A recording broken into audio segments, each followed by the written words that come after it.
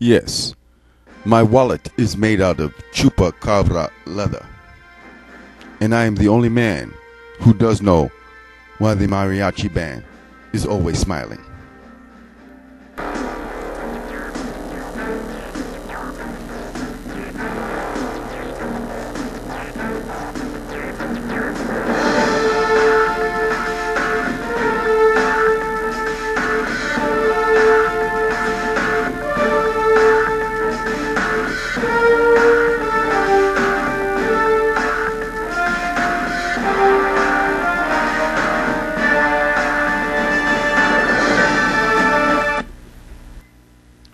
Mic check, mic check. What's kicking, family? I'm glad you've clicked in so I can check in with you. Yes, and I am the most interesting man in the world. I just love that ad campaign. That dude is so cool, so suave, so debonair, so bon vivant, such a renaissance man. Yes, I like that ad campaign. That's real cool. He does some really cool stuff. And that last one, that campaign when they got on the radio, his wallet is made out of chupacabra leather. If you don't know what the chupacabra is, I think y'all need to start Googling that and check it out. They even ran a little something about the chupacabra on the History Channel. All right? So, moving right along, Mr. Batch continues. What's kicking, family? A lot has happened since my last transmission. Since my last video upload. What I did upload before this one was the one that I did for the first round and for the drafting of Prince Amuka Mara. All right, I think I might have pronounced his name wrong in the first video, but I got it right this time. So let me continue with my quick riff rant, talking about some of the events that have transpired all up until this date.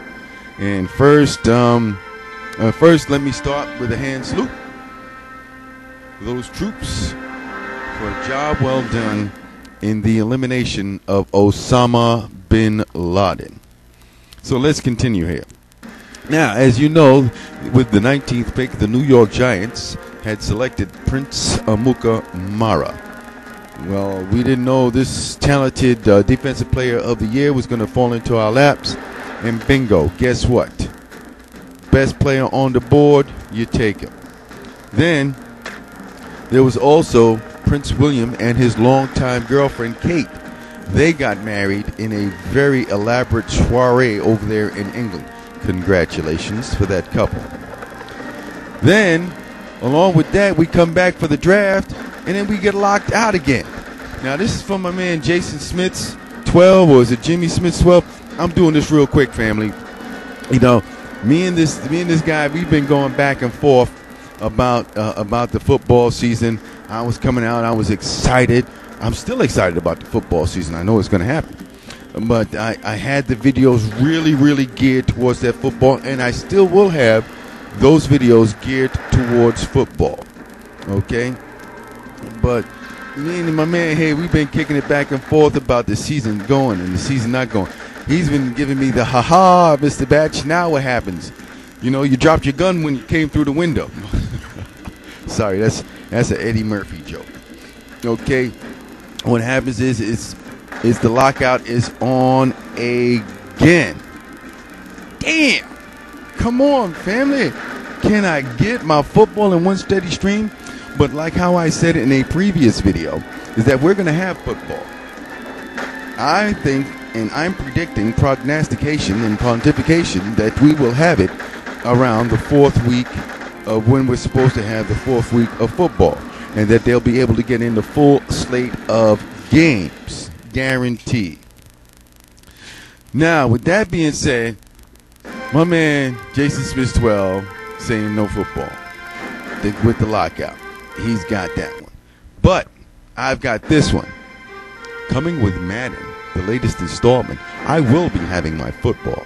If I'm not able to get it on the television set in person, either on the television set or in person, I'll still be able to get my football on with Madden? Well, right now, Madden has the draft picks going to the particular teams. Now, if we didn't have the draft, how would they set the roster for the next one going forward? Now, I don't know how the collective bargaining agreement is going to impact the Madden game, but from what I understand, that they already have the cover for Madden, and I can't even recall this guy's name. This is like a nondescript kind of guy. Am I losing it, fellas?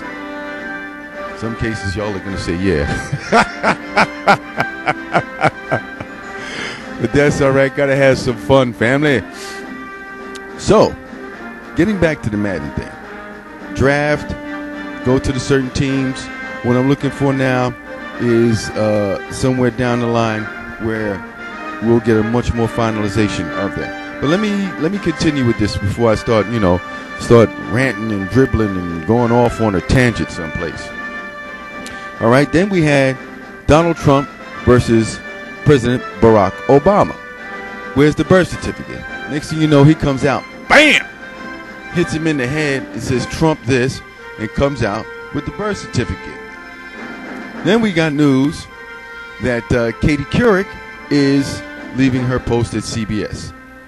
Very well done, young lady. Very fine news person. She's going to be replaced by Scott Pillay, and he's a very good newsman. All the best for Miss Couric. I like her work. I think she's a cutie. Got to, man. Yo, straight up. Baby girl's a cutie, man. Yo. And after that, we get the announcement this past weekend from President Obama about them getting Osama dead Laden. That's right. That's how some of the newspapers are putting it. Now, I had got a text from a friend of mine. I was out running around. He's like, yo, the president's going to make an announcement. There's a crawl. He was watching Celebrity Apprentice. And we started going back and forth like, yo, these guys have taken it to a different level now. You know, the little quibbling back and forth. But this was some serious business about the president okaying the covert operation by the Navy SEAL team to storm this compound and extract a said person, bin Laden. But that didn't happen. He went out with a fight and he got taken out. So that's a great day for America as far as going on with the fight against terrorism. I mean, yo, this guy was the mastermind behind the 9/11 and several other bombings going around the world. And the thing that gets me is that a lot of innocent women and children were involved in this fight. If you're going to have your fight, take it someplace else. Leave the women and children out of this. Don't use them as shields. Don't be going into a crowd so you can fight. That's coward. Okay? Bring the fight. I understand that's part of warfare that can be considered as guerrilla warfare. But hey, when you get taken out like that, I've got no remorse. Now, moving right along, Jeter has only 48 hits to go until he reaches 3,000. That's right. The captain, Jeter, Derek Jeter, will get his 3,000 hits, and I'll be happy for that young man. Now, speaking of another shortstop, the other New York shortstop, Jose Reyes, did an amazing thing last night against the defending world champion San Francisco Giants. He got on base 6 times, 3 hits, 3 walks. Unfortunately, it was a loss in extra innings to the San Francisco Giants. Now, basketball. We're now in the NBA Conference semifinals. You got in the East, you got the Hawks 1-0 over Chicago. Excuse me for that, folks. That was that bagel from this morning that's coming up. Okay. All right, Mr. Batch continues. All right, the Hawks 1-0 over Chicago. I don't know, I'm going crazy. I like the Hawks over Chicago on this one. Derrick Rose, congratulations, MVP. Thibodeau, congratulations, Coach of the Year. All right, Heat 2-0 over the Celtics. I like the Heat over the Celtics, even though I can't stand, I would want the Heat to lose as much. But right now we're in the playoffs, and I got to think logically and not emotionally. And logically, the Heat look like they're going to overpower the Celtics. Out in the West, you've got the Mavericks 1-0 over the Lakers. Yes, they shocked Kobe and company in L.A., pulling out a victory on L.A.'s home court with Kobe missing the last game-winning shot. That shot they would have won if he would have dropped it. And then you have OKC 1, Memphis 1. Memphis shocked OKC by taking that first game from OKC on their floor, and that was 36 hours after dispatching their other opponent to get there.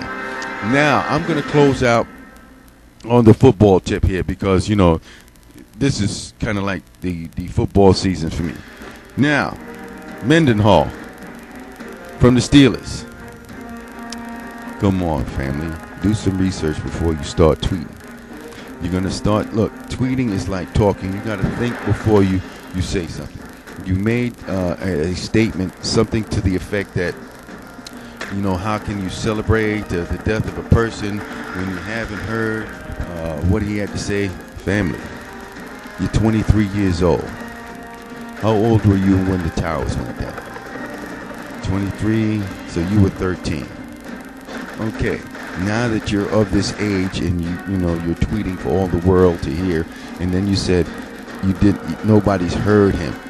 You should have took the time out to get what bin Laden had said, transcripted, translated to English to hear what he says. Because for you saying that, you didn't hear what he said either. So why are you saying that?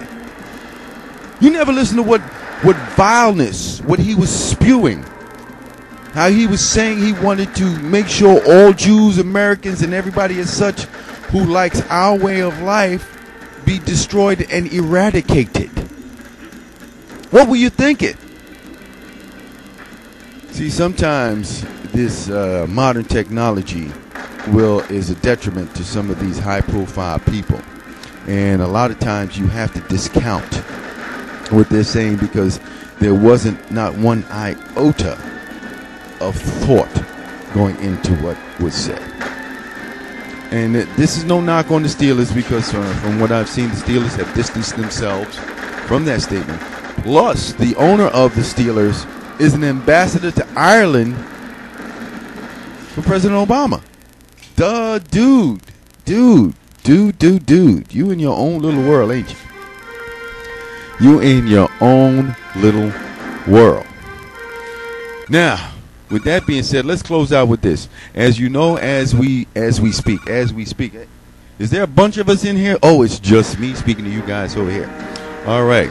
The 8th Circuit Court will hear the case of the NFL versus the players on June 3rd.